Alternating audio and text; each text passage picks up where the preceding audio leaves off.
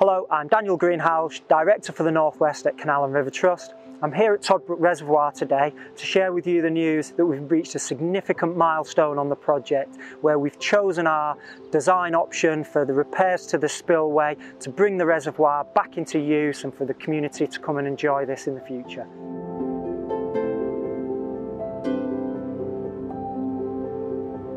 Last autumn we entered into a period of initial public consultation on our preferred options for the permanent repair of the spillway at the reservoir. One of those options was on the sailing club side of the reservoir, and one of those options was on the woodland and the football club side of the reservoir.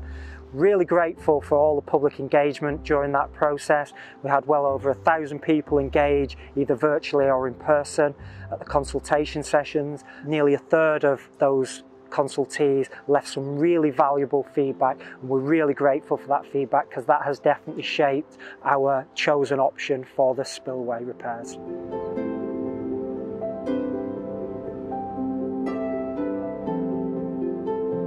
The new spillway is going to be located behind me on the left-hand side of the dam, which is the sailing club side, and this option is a developed version of the option A that we presented at public consultation.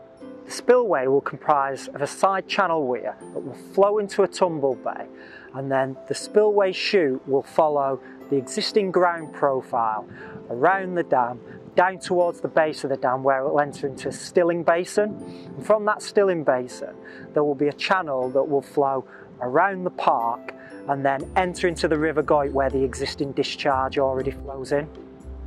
We've undertaken a lot of engineering, technical and investigation works to reach this solution, and this solution is definitely the best option in terms of reservoir safety and constructability.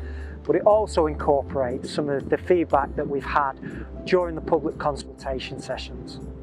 So the next steps for us are to undertake more detailed design work of our chosen option prior to entering into another period of public consultation in the spring. Following that public consultation, we will submit our planning application in the summer, and we're aiming to start on site in winter of this year on the construction phase.